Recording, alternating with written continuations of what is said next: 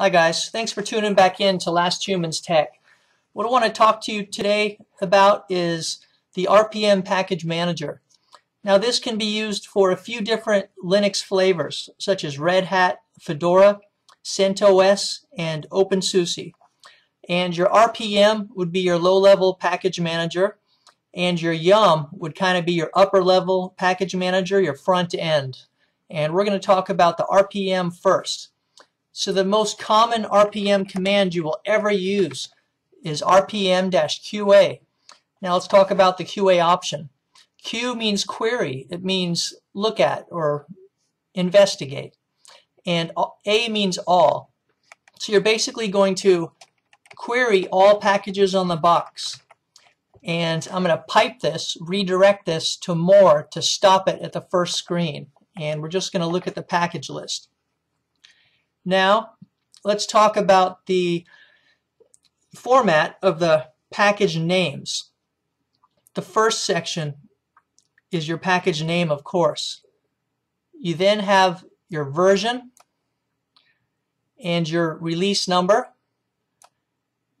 And you then have a type to show if it is for a specific Linux flavor. This FC means Fedora Core specifically is what it was made for. And you might see an EL6, for example. That would be Enterprise Linux. And finally, it shows the architecture. Now, no-arch means that it can work on just about any version. And the 64-arch here underneath means it has to have 64-bit. It's a 64-bit package. So that is what the description of the file name will tell you. By the way, I hope you're liking my enlarged font. My last couple Linux videos were kind of hard to see, and I decided to enlarge the font here to make it much more easy to see. Another very important command you will use with your RPM package manager is your help. Remember, we talked about the 4 different ways to get help on a particular command.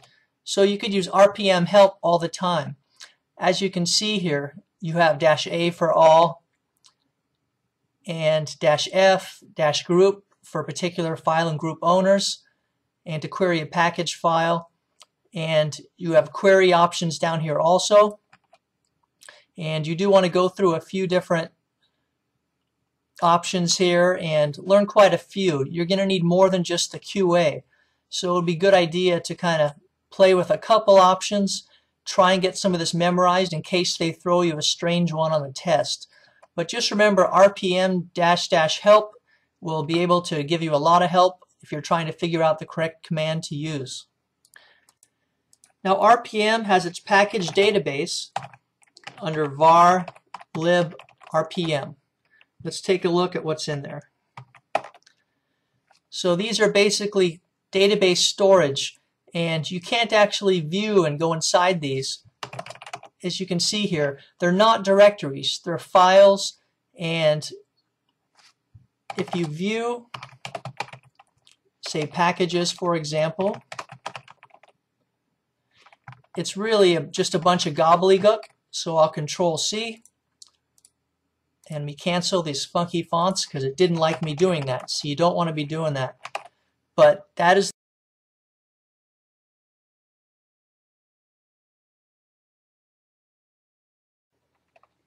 another command you'll want to take note of is how to rebuild your database. So this will be one of those double dash options that we looked at. And what this will do is refresh your database for everything that is currently installed. And you want to do this every once in a while to kind of make sure your database is up to date and fresh. And as you can see, this shouldn't take too long, just a few seconds there. And now it is, so to speak, it has rebuilt the registry of the packages. So now it has a reference for every package installed on this system. Another command we can look at here is how to get info on a particular package. So we're again going to use the Q, which is query, right? And the I, which is info. And I'll just do a common package that I know exists. So this is how you're going to look at the information on one particular package. As you can see, there is a lot of info in here, version and release numbers, architectures, and a lot of more information, even descriptions on what it's about and what it does. Remember RPM-QI to look at the details of a particular package. Now, I do not have a fresh package to actually perform this, but I just wanted to show you a command. If you download a new RPM package, it's best to check the signature and make sure that it's a valid package and that it's functional. So that would be another double dash option called check sig. And you would then put your package name or your full package name as it stands after downloading. This will not work, as I told you, because this package is not in this directory, but just for example there. So RPM space dash dash check sig and then your full package name, including architecture. And that is how you can ensure a package is safe after downloading before you install it to your system. Another important command you will need is how to install a package. That's an easy one. That's the -I. So RPM-I. And again, this package is not here, so this won't work. But remember, the -QI, this is not the same I we're talking about. The QI was part of the query, part of a set. And when you use I standalone, it is an install option. So RPM-I would install if indeed I had this full package sitting in the directory I'm currently at. Then this would have worked. Alright, remember we used the QA command earlier to look at all packages on the machine. Now, in addition to the -QI for info on a particular package, you can also get around that by using the grep. Or let's do gedit, for example.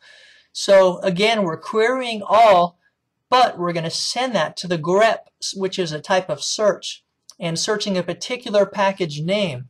So this should come up and give us information on this package. This is an alternative to using the QI with just the package name itself. And you can see this gives you very little info, just the package name itself. We're now going to talk about the Yum package manager for the Red Hat and associated flavors. Yum stands for Yellow Dog Updater Modified. Do not ask me why. Yum is the front end to the RPM. It's more efficient and it can automatically download and install packages. It can fix dependencies. So there are a couple spots where your configuration files for the Yum are stored.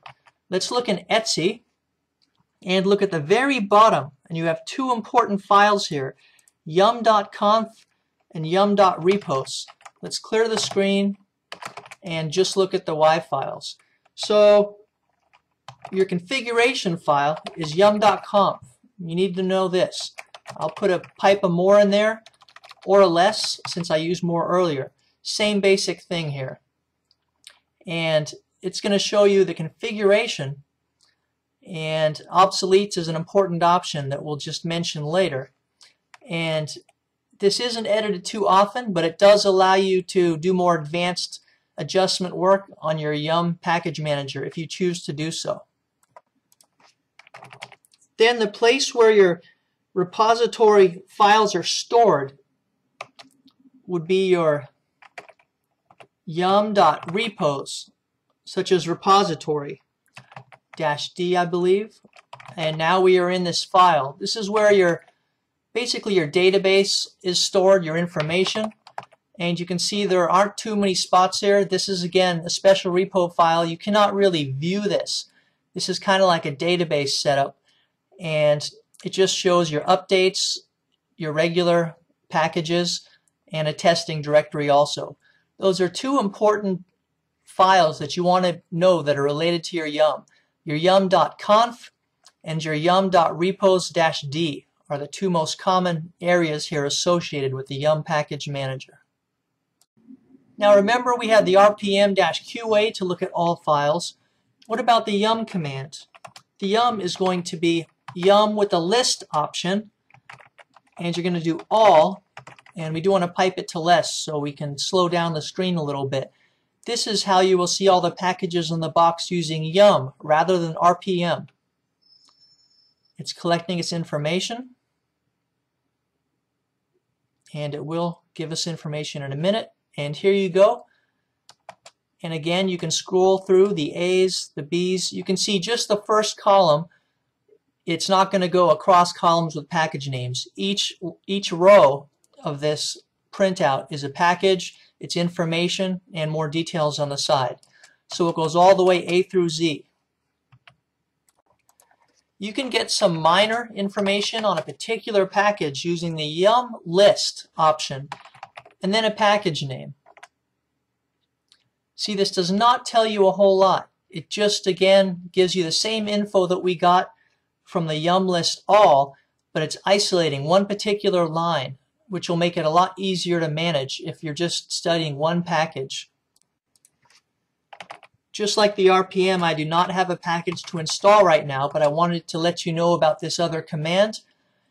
So you had Yum List and you have Yum Install with a package name. So I'll click it,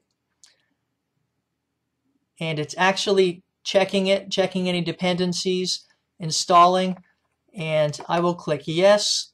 See, the RPM could not go out this far and find the package. The Yum is much more advanced, so it's actually going out to the internet to find the package. And I'm going to click yes to go ahead and give me a fresh Nmap package. That's why the Yum, I think, is a better way to manage your packages.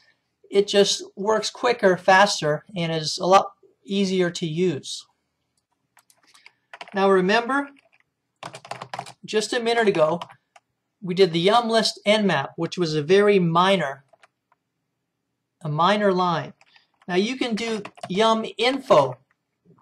So now we have Yum List, we have Yum Install. Yum Info is a much more detailed way to view your package information. Let's compare this to above. So here you can see, you can use the list with a package name for small details, or you can use the info, Yum Info, and a package name, and you get all the information that you need. Finally, let's look at the Yum Update command, which should update all packages. No packages are marked for update. That's okay. Then you also have the Yum Upgrade command, and this could delete obsolete packages, but only if you have modified your yum.conf file and there is an obsolete option that says 1 right now. If you change it to 0, then it will delete all obsolete packages. But because it is 1, it keeps you safer, and it's not going to wipe out any package that you may need later. Again, no packages for update. Let's see where we are here. Let's back up 1. We're in Etsy now. Let's view our yum.conf, and I'll show you that obsolete option. You can see right here what we just talked about. And if this is 0, upgrade will delete obsolete packages. It defaults to 1 to keep your system a little bit more safe. Normally you don't want to take packages off if you don't have a valid reason. So you could actually make upgrade behave differently if you go into this yum.conf and you really know what you're doing with that obsoletes option. And the last thing I want to show you here is all-in-one command, your yum-config-manager. What this will do is show you all the configuration of Yum. So you have every different configuration here. This is quite a substantial command, and it'll show you all the configuration of your Yum. Now you won't need this too often, but it's nice to know it's there if you want to check particular configurations of your Yum manager. I hope this gave you a little insight into the RPM and Yum commands for the Red Hat and associated flavors of Linux. And I will be doing a Debian-based package tips and hints next. And thanks again for watching LastHumansTech.